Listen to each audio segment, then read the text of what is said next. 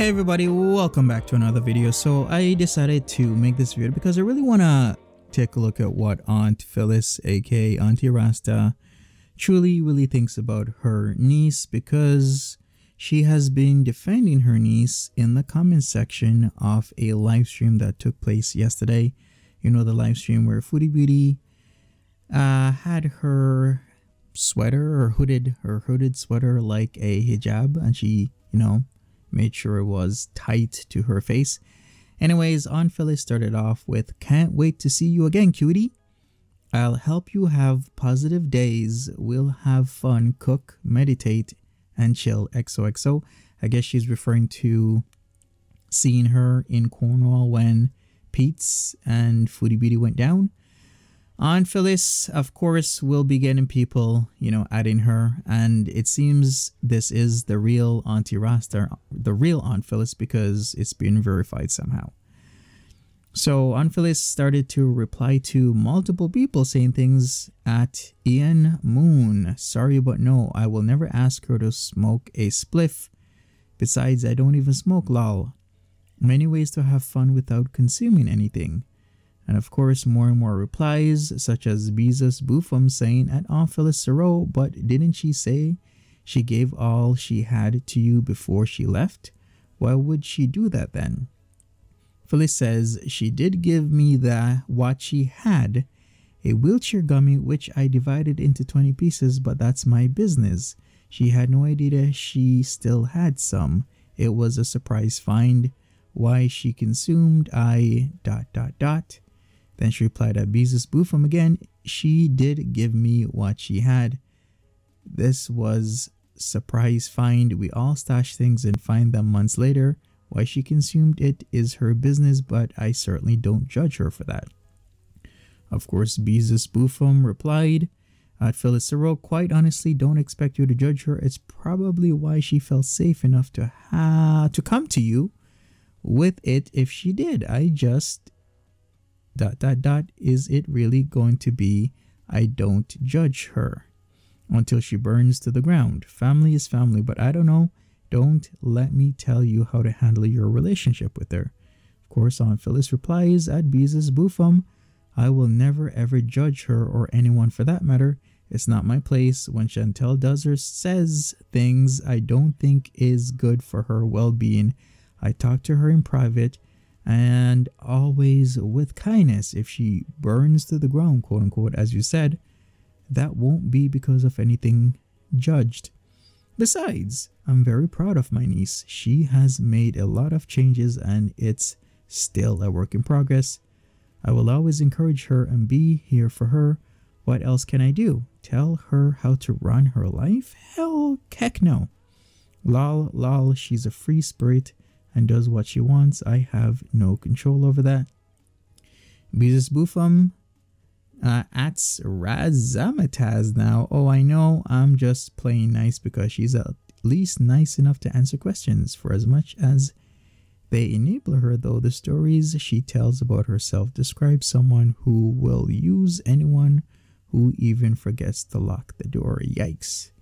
Beezus Boofum keeps replying at Razamataz, "Imagine the live she would have had going if Peace just didn't open the door." Okay, at Beezus Boofum at Razzmatazz, "Oh yeah, and she's leaving Pete's again after openly shitting on him again. I don't see there's her." Phyllis Sero chimes in at Beezus Boofum, "This is my last response. Chantal is an adult and responsible for her own actions. I have no idea what it is you expect or think I should do. I never judge anyone, so please stop trying to convince me I should judge her and tell her what to do.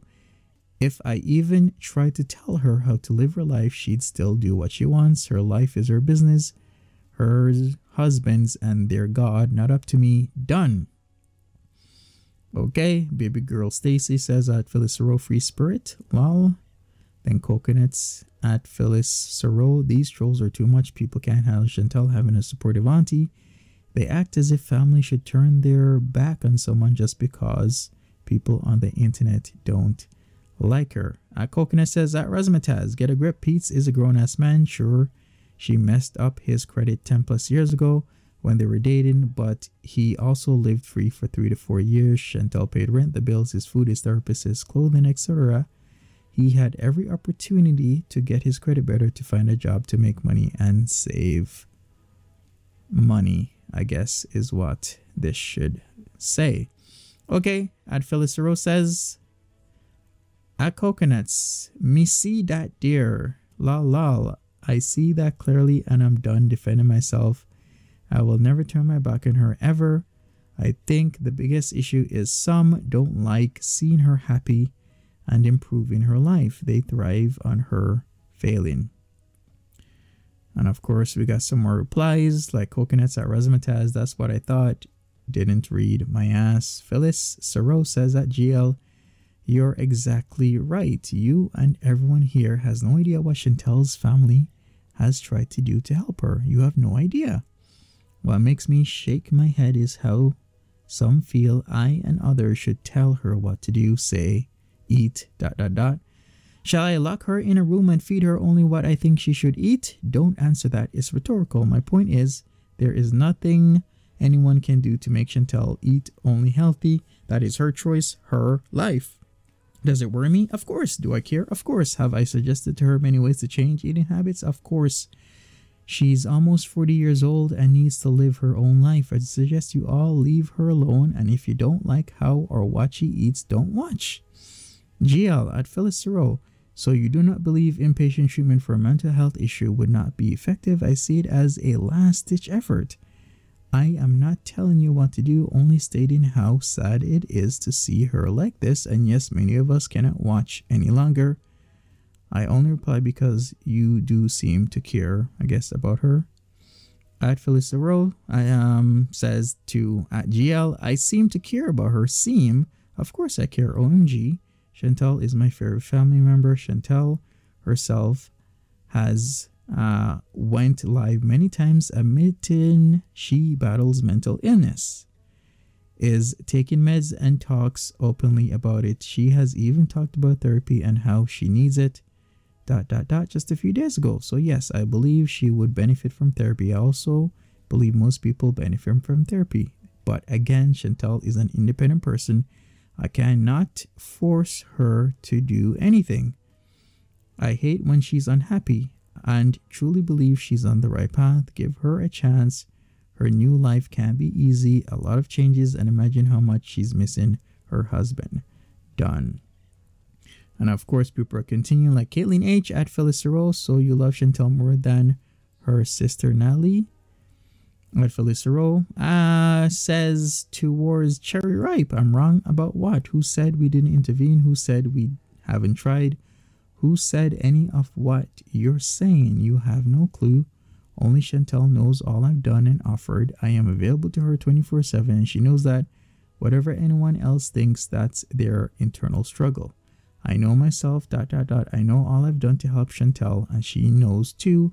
Anyone else, I don't need to justify what I've done or haven't done. Please know the facts before you accuse me of being wrong. The past is the past, and she has changed her ways a lot. Give her credit for something good instead of always bashing her mistakes. Besides, it is her life. And I guess that's the last reply from Aunt Phyllis.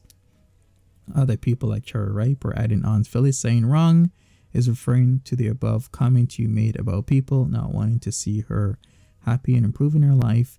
By her own admission, she's still undiagnosed and untreated, but it works for her because it gives her a hall pass to say and do what she wants, and anyone who dares say anything is yelled at for mental health or drug shaming.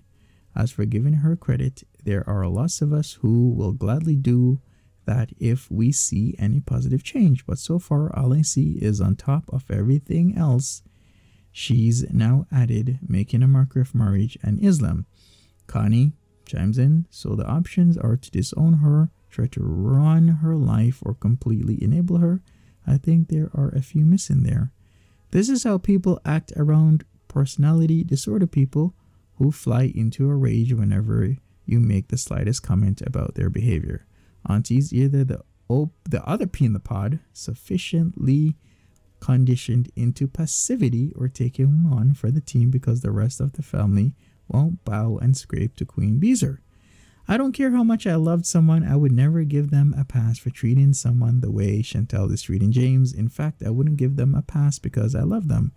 But how she's treating him is the way people like her caution everyone else they know to stay in line. Hilarious that Auntie is against socially conditioning behavior, meanwhile her niece is a wannabe master at it. And tyrant, no less. Talk about the tail wagging the dog.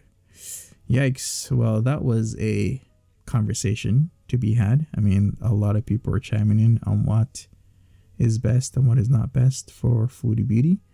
All I can say is Aunt Phyllis is there defending her niece in the comment section, and you know, saying her 2 cents, giving her piece of what is going on with the family, and that they have tried to help her, and that she's going to be there for her niece no matter what.